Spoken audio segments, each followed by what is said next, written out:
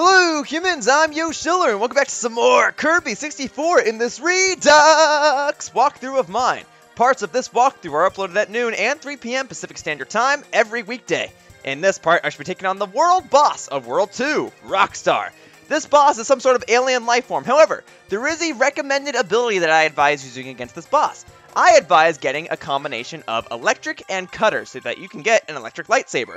I talked about this ability in previous parts and I mentioned how it's my favorite ability in the game. Well, not only is it my favorite ability, but I find that it's extremely useful against a lot of these bosses, especially this one. So I've got the electric ability, and I believe that there's a cutter ability, or cutter enemy, at the beginning of this level. There's Spike. Here we go. Here's cutter. I'm going to wait for that to go away. Okay, there we go. And now that I have cutter and electricity, I've got my lightsaber! Okay, now I will go in and fight the boss of World 2. So if you recall, World 2 started off as a desert-like world.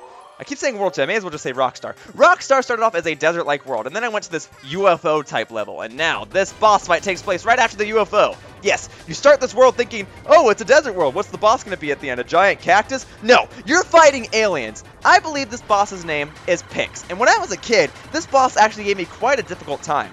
Now that I'm older, I'm able to see how easy this boss actually is, but I'm not going to lie, it probably gave me more trouble than any of the other bosses in this game. Maybe minus the final boss. But we'll get to that when the time comes. Okay, so there's actually 3 of these little diamond things. There's red, green, and blue. Red and green show up first, and now we have to wait for the blue one to come up. When each of them shows up, they do different attacks, and you can't hurt them until this platform reaches the very top of this whole thing. And it won't reach the top until the blue diamond shows up. So here we go. Here is the blue diamond. Now all 3 of them will attack.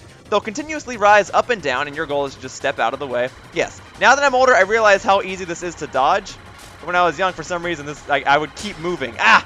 I'll still get hit by it when I'm older, but yeah, you don't have to move a whole lot to dodge these attacks, as I've realized.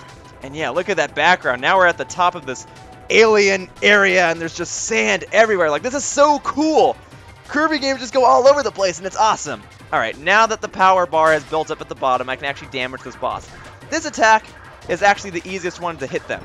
They'll continuously drop these little dots and you can keep striking them. Whenever you've struck them enough times, they'll become transparent, meaning that diamond is completely destroyed. Okay, here we go. Let's see if we can get the red one before it goes back in. They use a variety of different attacks that can be hard to dodge. There we go.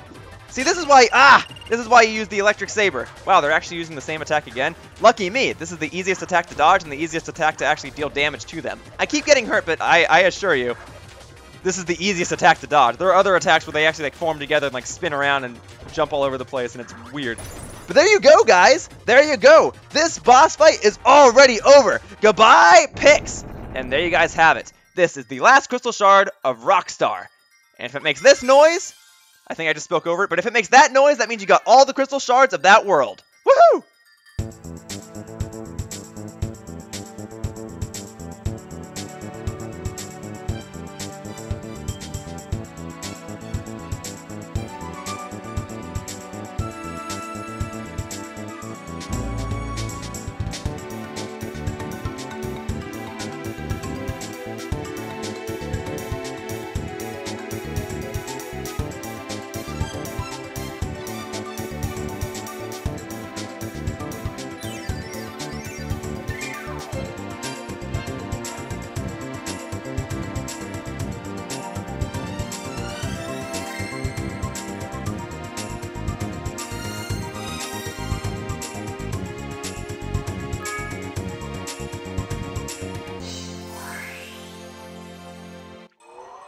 And there we go. Rockstar is completed, and now I unlock this next level world planet thing, Aquastar.